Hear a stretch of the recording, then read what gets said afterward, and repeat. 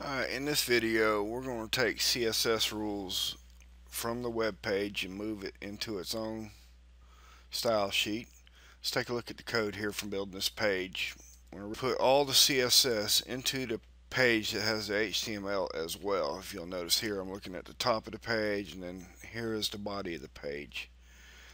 Typically, that just bloats the page, and it's really a good practice to put your CSS rules into a page of its own. So we style the page.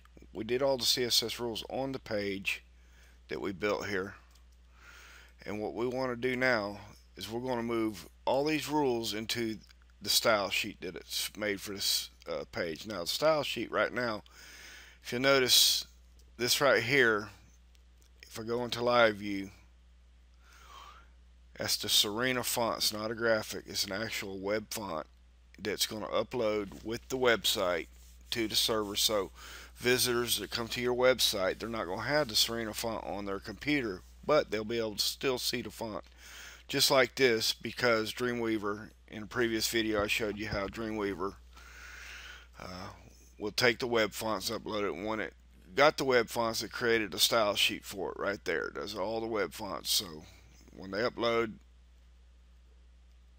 people can see the actual Serena font without substituting it with something else on their system. But I'm going to go ahead and move the rest of the rules that we have here. And these are all the ones that are in the HTML or the regular body. There we go. We're going to move all these to style sheet. So we're just going to select them all and go right click on move CSS rules. The style sheet's already selected. If you wanted a new style sheet, say for example you wanted to call it main, you could do that, but I'm putting everything in. You just click there and you would go okay. Then it would ask you to name it, then you name it main or whatever, your website name, whatever. But for me, style sheet's good enough, so I'm just going to go okay. And you'll notice now when I collapse the style sheet CSS, that's where all the rules are.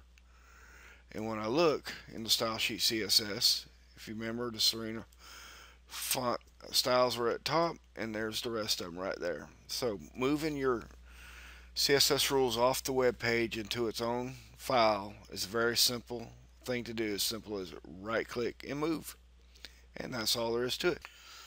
And if you'd like to have this website as a template for something you can use for your own projects, you're more than welcome to download it from my website. We'll take a look at it here in the browser. So I'm going to give this website template away for free. It even comes with a picture in it. Of course, you want to substitute your own picture and everything. But anyhow, just go to www.skeeterz71.com, and you'll want to type in the keyword. If it's not on the home page, type in the word keyword option, OPTION. You'll be able to find it that way. Now, for more videos on Dreamweaver, Photoshop, Illustrator, WordPress, and a few programming languages, visit my website, www.skeeterz71.com.